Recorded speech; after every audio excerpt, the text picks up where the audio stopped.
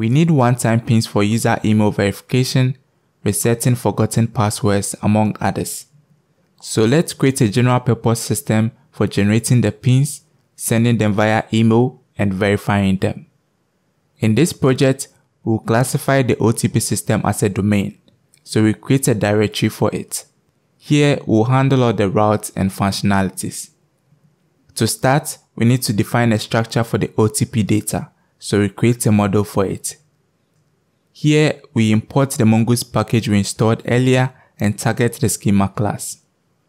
Now we create a new schema to describe the structure of the OTP data. The first property will be an email, which will be a string and a unique property. This will refer to the user for whom the OTP is to be generated. Next, we add the one-time pin itself, and this will be a string as well. Also, we want to store the data on when it was created and when it will expire, both of which will be dates. Now we use Mongoose to create the OTP model based on the schema and export it. Now we move on to requesting and generating a one-time pin. For the request, we need a route, so we create a route file in the OTP domain. Here we import the Express package and initialize an Express router. Using the Express router, we create a post route for requesting an OTP using the route path. This will take an async route handler which will receive the request and response parameters. Now for requesting an OTP, the end goal we have is to send the value to the user as an email. So from the body of the request, we want to destructure some values for the email. These include the email of the user, subject and message describing the purpose of the pin, and the duration for which the pin remains valid. Now in a controller file, we want to create a function that will generate and send the OTP. So over here, we will send the OTP in a simple async function. This will expect to receive the set of data that we got from the body of the request. For the duration, we want to give it a default value of 1 hour. To start, we make a quick check to ensure that our values are not empty. For the duration, it has a default value, so we don't need to check for that. If any of the values are empty, we throw an error with a message. Now at each point in time, we want to have just one OTP record associated with a particular email address. So at the beginning of each OTP creation, we want to delete any old record. To do that, we import the OTP model. Using the OTP model, we delete the record based on the email. At this point, we want to generate the pin to be sent. For this, we create a new utility. Over here, we'll generate the OTP in a simple async function. Now we return the OTP, which will be a stringified result of a few calculations. Our goal here is to get a 4-digit pin. So using the math.random function, we multiply it by 9000 to get a random number between 0 and 9000. This can be less than 4 digits, so we add 1000 to maintain the 3 digits. Math.random can give us decimal values, so we float the value to a whole number. If you want to have more than 4 digits, just add more zeros in equal quantity to the 9000 and the 1000. If we catch any error while doing this, we throw it back to the calling function, and at the bottom, we export the function. Now back in the controller file, we import the generate OTP function. We then call it to generate a new pin for us. Having the pin like so, we want to send the email to the user. Now for the email functionality, we want to dedicate a utility to that. Over here, we import the NodeMailer package we installed earlier. This will help us to send the emails. Now we create a NodeMailer transporter for the emails. This will take a host value and we pass the SMTP mail from Outlook. Outlook because it's more reliable than Gmail when you want to use it in production. Also, it will take an auth property which requires an email and password. For this, I highly recommend using a Hotmail account. You can easily create one by visiting the Outlook website and choosing to create a Hotmail account. For the values, we want to define them in the .env file. Now back in the send email file, we import our credentials from process.env. We then pass them to the transporter under the user and pass keys.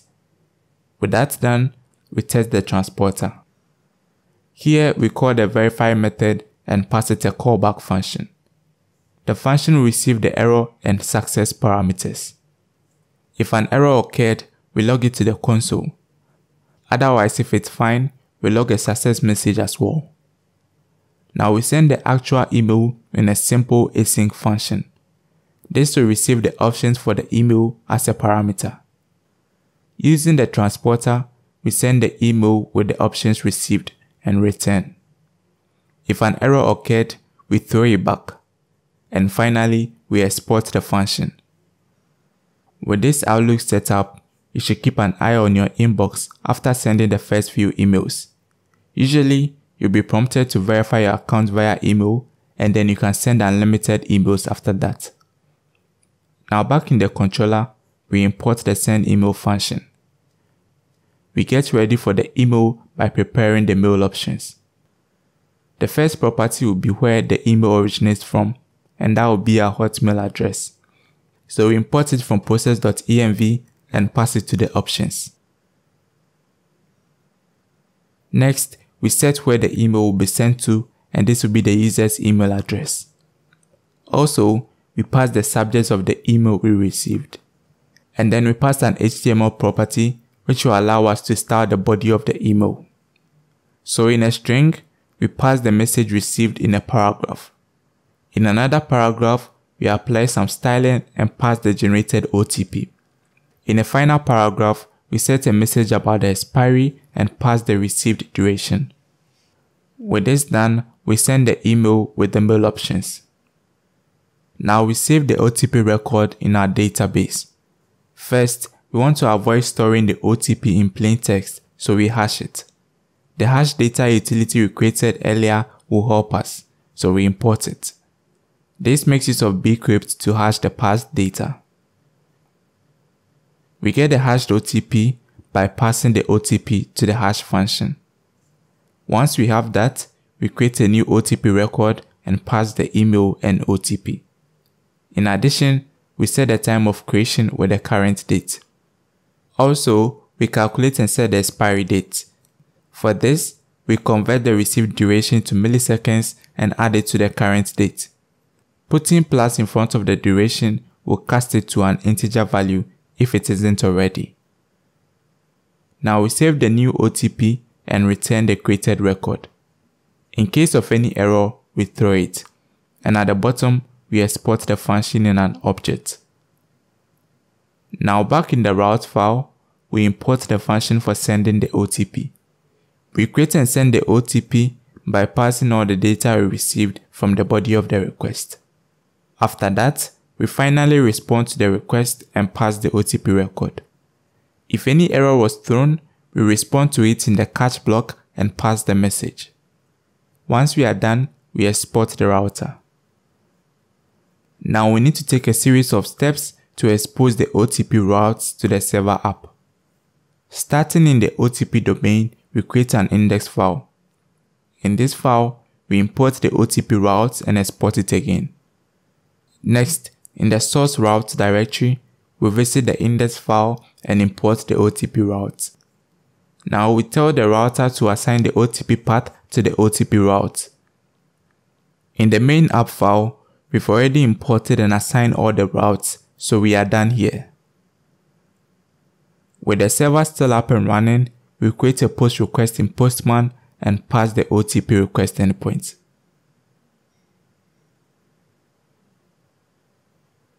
Now we set the body of the request to JSON and pass a typical OTP request data. If everything goes well, we should receive the created OTP data. Checking your inbox as well, you should see an email with a one-time PIN. This works fine, so we can save and commit the changes in our code. We will build on this to see how to verify the provided OTP in the next part. You can take a shortcut and access the full source code with the link in the description.